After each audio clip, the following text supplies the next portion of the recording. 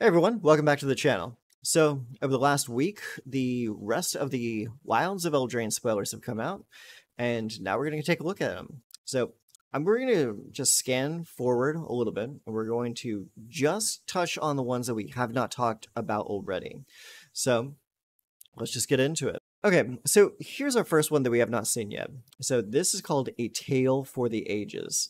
So, I'm really feeling like there's like almost like this sub theme of like just this entire set is a play. It's like they're telling all these grand stories on a stage, which really makes sense with the roles mechanic.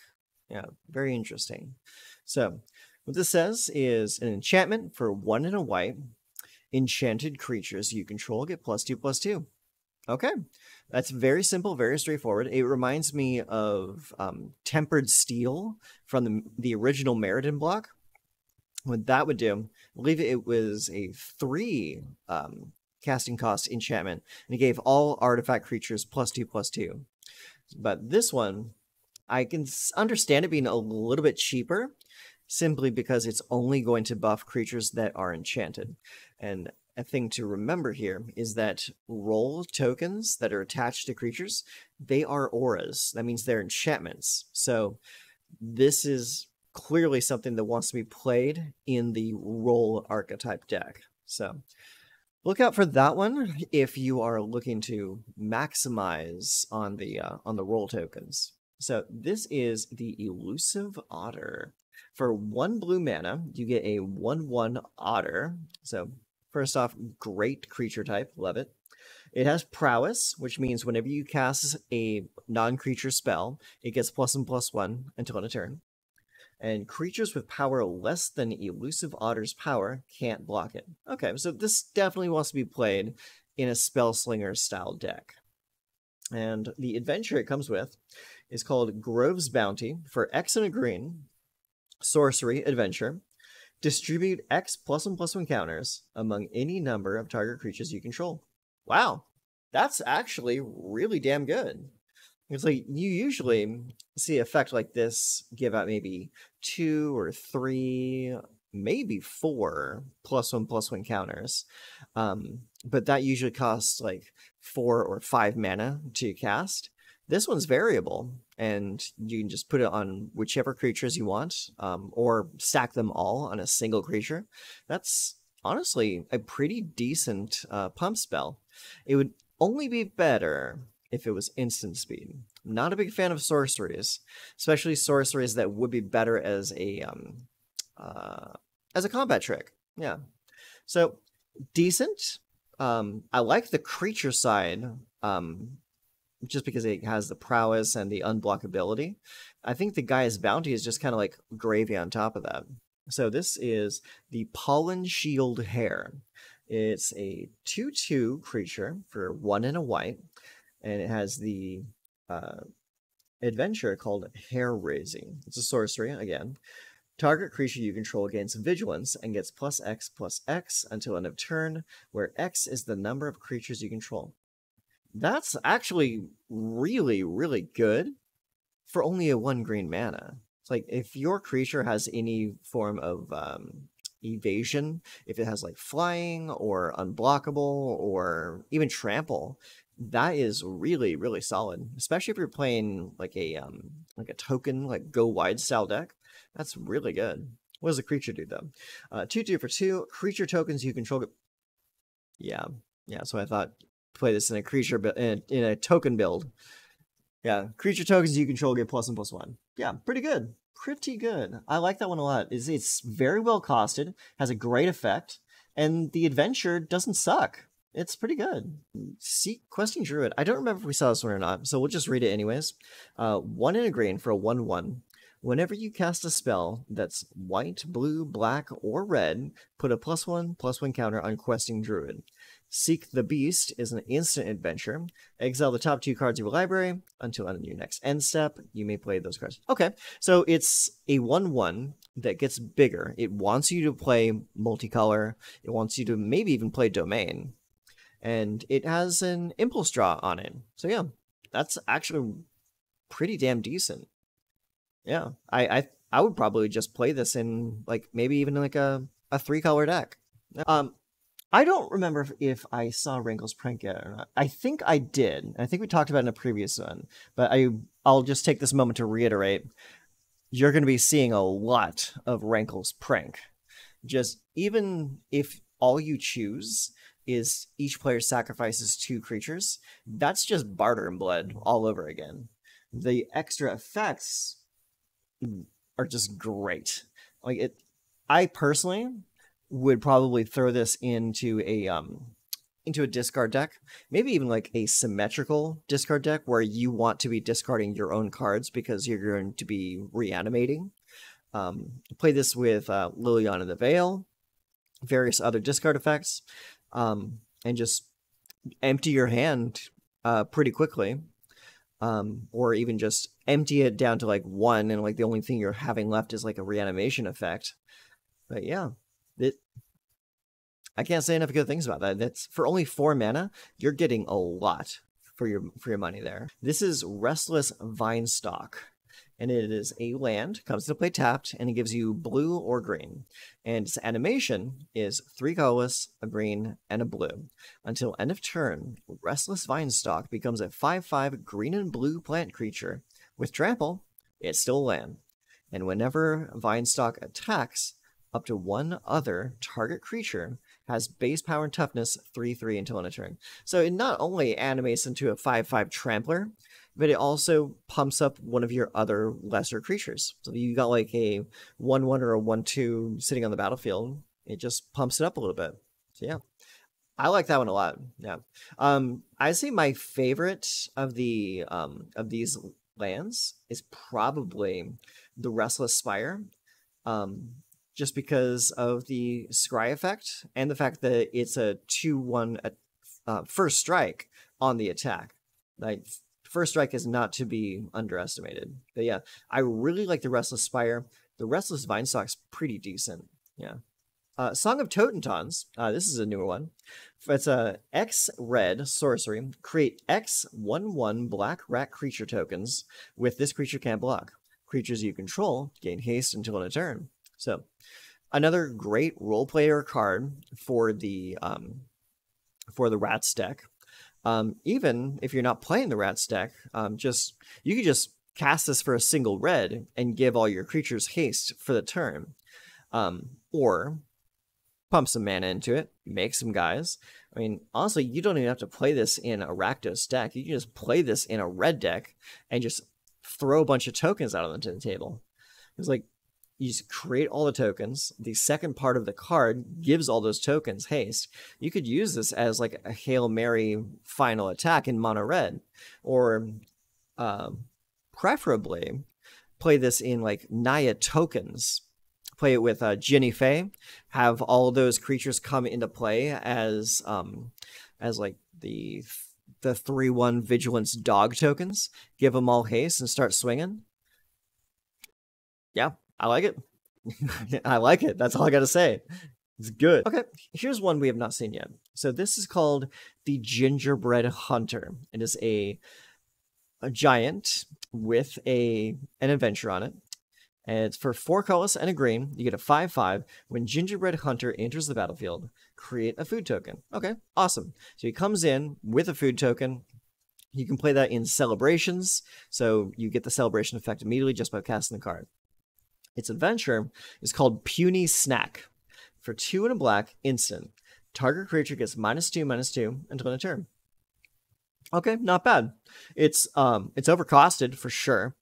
But it's an adventure that's attached to a creature that you can play out later.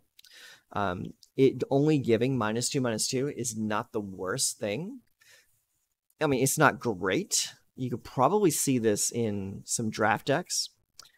You probably will not be seeing this in standard or any form of constructed. But just the fact that it has a form of removal attached to a big creature kind of makes it almost playable. Graceful Takedown. So for 1 and a green, we have a sorcery. Any number of target enchanted creatures you control and up to 1 other target creature you control each deal damage equal to their power to target creature you don't control. Wow. That's just going to be like, we're going to take down anything, period. So you can choose like 5 enchanted creatures plus 1 that doesn't happen to be enchanted and say, everybody strike that. Everybody just kill it. That is a very interesting fight card. Well, it's not even a fight card, it's a strike card. But what I find interesting about this is that even if you don't have any enchanted creatures, you can still play this card with its like extra creature that it throws in. So like, even if you don't have any enchanted creatures, you still have a removal spell in your hand. So this, I think, is really good because it does a lot, but it doesn't need a lot to do something. So I like that a lot. Yeah, good.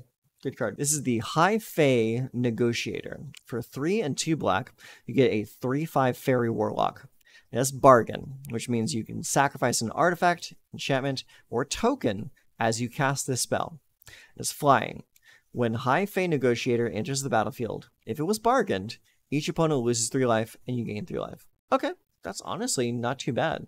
I mean, just the fact that it enables your sacrifices with bargain. It's already a flyer, and when it comes in, it steals 3 life from your opponent if you bargained it. So, decent. Needs to be built around for sure. But typically for 5 mana, I think I would have a better time just playing Junji. Or any of like the 5 mana dragons or anything like that. I don't think I would play this over something more effective in standard.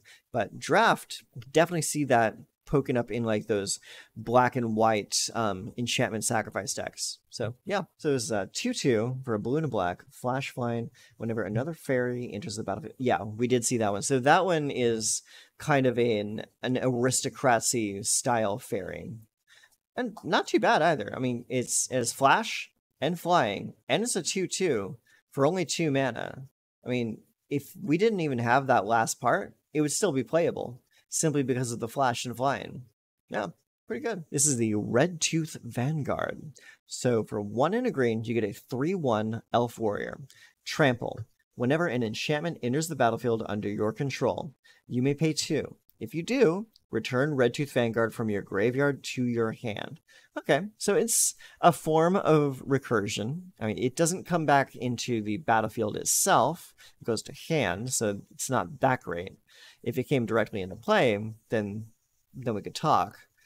But coming back to hand at a cost of 2 mana instead of being like a free, I think I would rather just play something else. Probably like, well, granted, it's in black, not in green, but the little 2/1 skeleton that comes back from the graveyard. If you if a non-skeleton creature died this turn, pay a couple mana, put it back onto the table. Yeah, that's a little bit better than this. But maybe you can build around something that wants you to play it from hand. So there are possibilities, but this is probably just something you're going to be seeing in draft. So this is 2 and a white for an enchantment.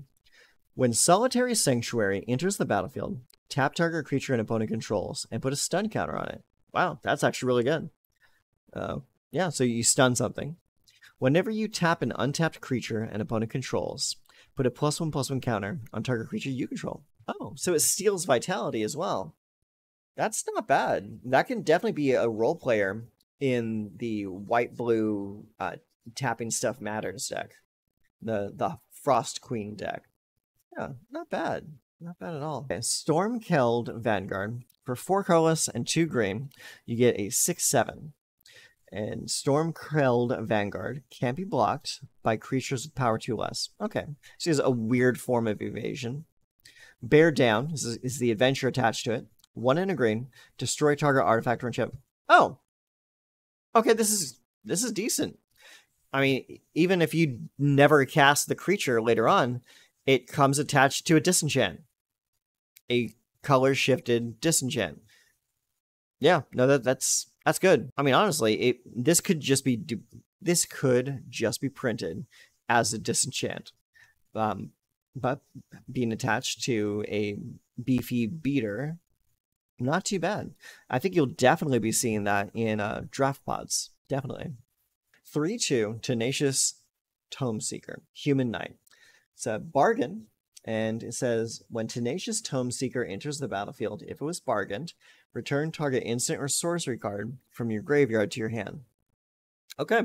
It's kind of like an archivist, but you don't have to pay like 5 mana to do it. You just pay 3, sacrifice like a food token or something silly, and bam, you just get a relevant spell back to your hand. Yeah, it's not bad. I like it. Ooh, the Witch's Vanity. I've not seen this yet. So this is a saga for 1 and a black. Destroy target creature an opponent controls with mana value 2 or less. Okay, so first off, it's a smother. Part 2 is create a food token. All right. And then last is create a wicked roll token attached to target creature you control. This is garbage. Yeah, this is a whole lot of nothing.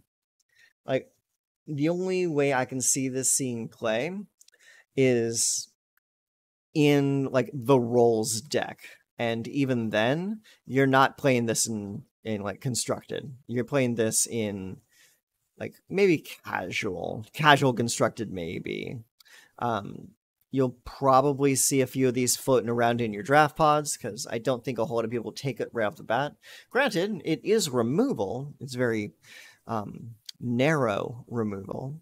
Creates a food token and creates a roll token attached to your creature. And if you don't have any creatures when you get to part 3, that part 3 is just completely wasted. So, yeah, I'm not a fan. Not a fan at all. I think it's kind of garbage. 1 and a blue, instant. Until end of turn, target creature you control has base power and toughness 4/4 and gains flying and hexproof. Okay, so this is just the newest in a pretty long line of these blue transformation spells. Like, you've seen this in, what was it? Martial Machines. You've seen this in New Capenna. You've seen this in many sets. This effect gets repeated about as often as the black card that usually says the next time this creature would die, put it back on the battlefield. It's like, that's the repeated effect in blue. So it's not a bad effect either. I mean, if you just need to finish the game and give something flying until in a turn to get over your opponent's blockers, I mean, it's pretty decent. You'll see it in draft. You will not see it in standard. This is called Aquatic Alchemist. It is a 1/3 elemental for 1 and a blue. Whenever you cast your first instant or sorcery spell each turn, Aquatic Alchemist gets +2/+0 until end of turn. Okay, so it pumps itself when you cast spells. Bubble Up, 2 and a blue, sorcery adventure. Put target instant or sorcery card from your graveyard on top of your library. Okay, it's crap. Yep, it's draft chaff. It's a card that you're going to want to draft alongside all of the other spells matters cards. Like this archetype is definitely leaning into the whole Sorcerer's Apprentice tale, and I kind of like it. I've always liked that story growing up, and seeing it kind of actualized with Magic cards is really funny. So I do like it. I love the art. The art is fantastic. As far as the spells matter theme, I think it can work. There's some of these cards you're not going to be playing, obviously, but I really think like a prowess spells matter style deck can absolutely work. You just got to choose like the right handful of creatures to run it with. We have Archon's Glory. We have 1 white mana, instant, bargain. Target creature gets +2/+2 until end of turn. If this spell was bargained, that creature also gains flying and lifelink until end of turn. Okay, yeah, it's not bad. Play it alone as just a 2/2 combat trick. You can bargain it to get like the extra effects, and in some cases you will. I mean, even if you're just sacrificing a roll token to get that added effect. I do like that bargain is being used as an alternate kicker cost. So you can use these effects without spending all of your mana. So I like that a lot. 4 and a green for a 5/4 reach. Nothing to write home about. What's the story, though? Plant beans. 1 and a green. Sorcery. You may play an additional land this turn. Honestly, the plant beans is decent. I probably wouldn't play it myself, because for the exact same cost, you can get the Azusa Saga, which also does the effect of putting an extra land into play, but also does extra stuff like giving you another creature free of cost and giving you 3 extra life. So I'd probably play that over Beanstalk Worm. That makes sense, though. It's a common. It's nothing really crazy. So let's check out the Belling Bruiser. So for 4/4 at 4 colorless and a red, haste. Okay, not bad. Beat a Path, 2 and a red, Sorcery Adventure. Up to 2 target creatures can't block this turn. Okay, it's all right. It's all right. It's nothing crazy. Let's see. Balloonist Gatekeeper. 6/5 vanilla creature for 6 mana. And then we have Entry Denied. 1 and a blue. Return target creature you don't control with mana value 3 or less to its owner's hand. Okay. The cost I can understand because it's attached to a creature. So you're kind of like, you're paying like a convenience cost here. But if I'm just bouncing a creature, I'm going to use Fading Hope, because that gives me scry if I happen to bounce something that is 3 or less. This one will only allow you to bounce something that is 3 or less, so it's a lot more restrictive. So, yeah, Fading Hope will definitely still be getting play over something like Balloonist Gatekeeper. Bespoke Battle Guard. Let's see this. 1 in red, artifact equipment. Equipped creature gets +2/+0. Celebration. At the beginning of combat on your turn, if 2 or more non-land permanents enter the battlefield under your control this turn, attach Bespoke Battle Guard to up to 1 target creature you control. Okay, that's good. That's really good. So the celebration effect, making it so you can just attach it immediately. You don't have to pay the equip cost. Give something +2/+0. The card itself only costs 2 mana to put into play. It's like, it's good. I like it a lot. Yeah. Bestial Bloodline. 1 in a green, enchant creature aura. Enchanted creature gets +2/+2. And then 4 and a green, return Bestial Bloodline from your graveyard to your hand. It's trash. Yeah. This is more draft chaff. It's way too expensive to bring back from the graveyard. For +2/+2, I would want this to cost only a single green, but we can't have everything we want, right? So it's more draft chaff. Candy Grapple. Okay, this is new. This is 1 and a black instant. It has bargain. Target creature gets -3/-3 until end of turn. If the spell was bargained, that creature gets -5/-5 until end of turn. Okay, so that's pretty cool. Again, we're seeing that bargain is just an alternative to kicker. So a card like this would probably say like, you pay like 3 more mana to kick it. But keeping your mana free and open and just paying the cost by throwing away like a blood token or a roll token to get the added effect, I like it a lot. Yeah, I really think bargain is my favorite mechanic out of this entire set. So yeah, -3/-3 or -5/-5. Not bad. What's the flavor text say? Don't you mean poisonous? There's no such thing as a venomous. Yeah, it's a venomous apple. That's cute. Curse of the Werefox. 2 and a green, sorcery. Create a monster roll token attached to target creature you control. When you do, that creature fights up to 1 target creature you don't control. Okay.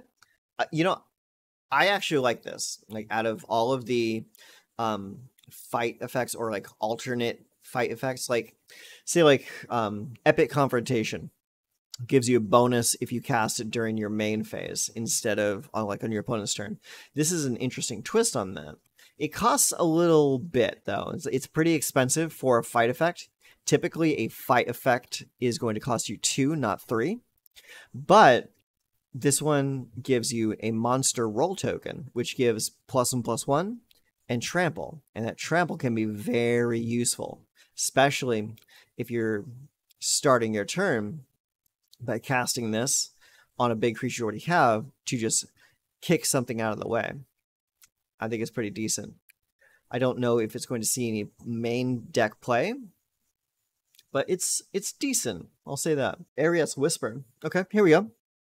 Aria's Whisper, 3 and a black, sorcery. Target opponent discards 2 cards. Create a Wicked Roll token attached to up to 1 target creature you control. Okay, that's not bad. It's too expensive for what you're doing here. This kind of effect needs to only cost 3. When you are doing a Mind Rot effect and you make it cost 4, you're not really going to want people to play it. For that much mana, you are going to want to be the one who chooses what your opponent discards.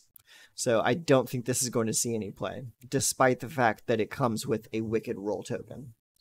All right, there's Evolving Wilds. Feed the Cauldron. What's this? All right, Feed the Cauldron. 2 and a black, instant. Destroy target creature with mana value 3 or less. If it's your turn, create a food token. Okay, so this is a smother and a food token all wrapped up in one. So that's actually not bad. Typically, you're going to be paying 1 more mana to cast an existing spell with a benefit.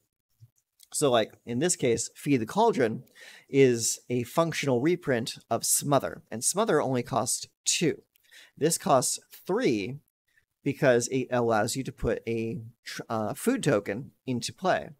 So that's why the extra cost here, I'm not too worried about. As opposed to the extra effect on Aria's Whisper. Like, this effect, it's a good effect, but it's just a little bit too much, because all you're getting is like a roll token. With this, you're getting a food token, and food tokens can be manipulated and changed in ways that a single enchantment aura can't. Like, say you have a Tezzeret, and Tezzeret will animate your food token into a 4/4 attacker. Can't really do that with a roll token. So that's just one example. Fell Horseman here. So for 4 mana, we got a 3/3. When Fell Horseman dies, put it on the bottom of its own library. Okay. And then Deathly Ride, 1 and a black sorcery adventure. Return target creature card from your graveyard to your hand. Okay. It's just a raised dead. It's a raised dead, and it has a 3/3 on the backside. So I'm not too excited about this. Ferocious Werefox. 3 colorless, 1 green for 4/3 trample. Okay, not bad. And then Guard Change, 1 and a green. Instant adventure. Create a monster roll token attached to target creature you control. Okay, so you have someone take on a monster roll, and then on the backside you play it as a 4/3 trampler. Okay. That one I'm not as upset about. Okay, let's talk about Grabby Giant real quick. Grabby Giant is a 4/3 with reach, and it has the activated ability, pay 2 colorless, a red, and sacrifice an artifact or land, draw a card. Pretty good effect. What else does it do? That's Mine. Instant adventure for a colorless and a red, create a treasure token. It's pretty silly. It doesn't fling, which makes it bad, because I want my Grabby Giants to be throwing people. Like, grab a goblin and throw it. Drawing a card is not bad, especially in red, because like red doesn't have a whole lot of effects that just straight up draw cards, at least not without a significant drawback. So that could be a thing. Who knows? Okay, next up we think Hamlet Glutton.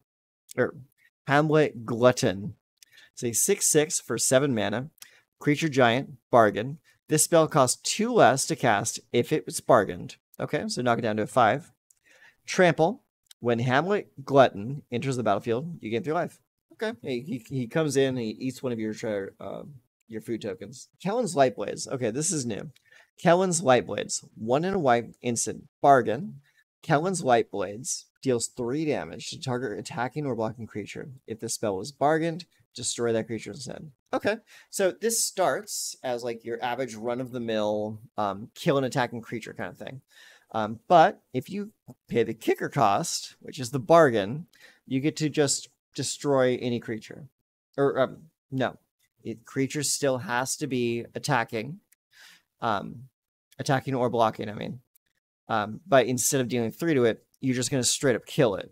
So that's pretty decent. Yeah. I can see the bargain really paying dividends there. Okay. Kindled Heroism. 1 red, instant. Target creature gets +1/+0 and gains first strike until end of turn. Yeah, not bad. And you get to scry 1. So yeah, just a single red. We've seen this effect before. I think this is a direct reprint from New Capenna. Leaping Ambush. Target creature gets +1/+3 and gains reach until end of turn on top. Okay, that's actually a pretty good card. So let's look at this. It's called Leaping Ambush. It costs like a single green. It says instant. Target creature gets +1/+3 and gains reach until end of turn. Untap it. Great defensive card. You can protect a creature from damage by giving it +1/+3. You can protect it from getting removed by tap effects like the Wandering Emperor.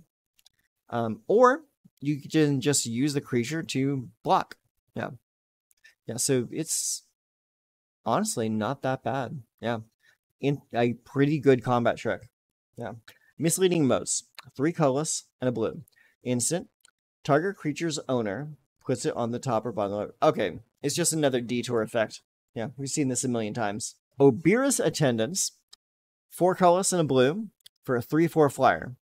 Desperate Party is an instant adventure. It says target creature gets -4/-0 until end of turn. Okay, it's just a distracting effect. Plunge into Water. Tap up to 1 target creature, scry 1, then draw a card for 2 mana. That's actually doing quite a bit for only 2 mana. That I would not feel bad playing it. Does a lot more than a twiddle. Protective Parents is 2 and a white for a 3/2 human peasant. When Protective Parents dies, create a young hero role token attached to up to 1 target creature you control. Okay, so they save the kid, and the kid becomes a hero. That's pretty cool. I like it. I've seen this one already. This is Quick Study, and people are losing their mind over this, sillies. So, it's instant draw 2 cards. It is the first instant speed divination. Divination is draw 2 cards for 3 mana, but it's sorcerer speed. This is the first time this effect has been printed without any kind of drawback. And it's instant. So it's pretty damn good. This is called Red Tooth Genealogist. For 2 and a green, you get a 2/3 Elf Advisor. When Red Tooth Genealogist enters the battlefield, create a royal roll token attached to another target creature you control. Oh, is that it? That's all it does? Okay. Yeah. Yes. Okay. So it comes in, gives another creature +1/+1 and ward 1. So it's not the worst thing I've ever seen, but it's definitely not the best. Rhyme for a Reindeer. 3 colorless and a white. 3/4 Elk. Whenever an enchantment enters the battlefield under your control, tap target creature and opponent controls. Okay. Cool. So that's another player for the Azorius tap down deck. Okay. Root Rider Fawn. Interesting. So it's for 1/3 at a casting cost of 1 and a green. Tap it to add a green, or pay 1 and tap to add a mana of any color. Yeah, that's alright. Probably the best part about it is the fact that its toughness is 3. Savior of the Sleeping, 2 colorless and a white for a 2/3 Vigilance Human Knight.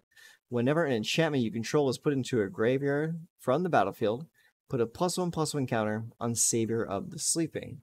Okay, again, not too bad. Scarecrow Guide. 2/1 for 2, reach, add 1 mana of any color. Alright. Scream Puff. What the hell? Okay.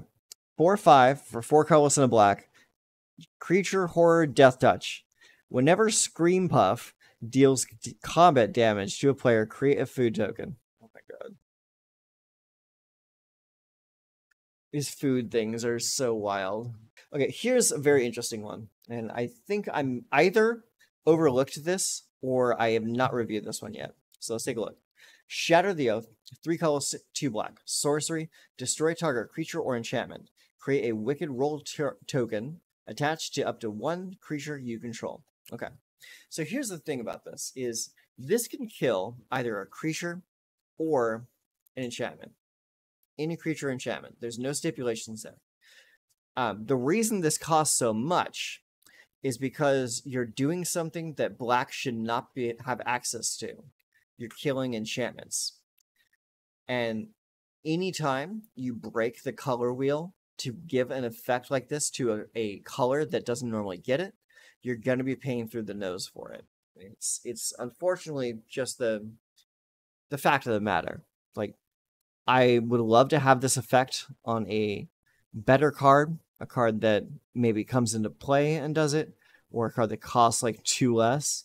But the unfortunate fact of the matter is you're not going to get that on a card like that. So that's that. This is called Stockpiling Celebrant. 2 and a white for a 3/2 Dwarf Knight. That's new. Whenever Stockpiling Celebrant enters the battlefield, you may return another target non-land permanent you control to its owner's hand. If you do, scry 2. Oh, okay. So you just bounce something. Non-permanent. Okay, it has to be one that you control. It can't be something your opponents control. Yeah. Otherwise, that would be just a little bit too powerful. Yeah, that's not bad, honestly. Like, give you a way to reuse comes into play effects. Unfortunately, you'll have to recast the thing again. This would be better if this was a blink effect, but you can't have everything. Territorial Witch Stalker. 1 and a green for a 2/3 defender. Wolf.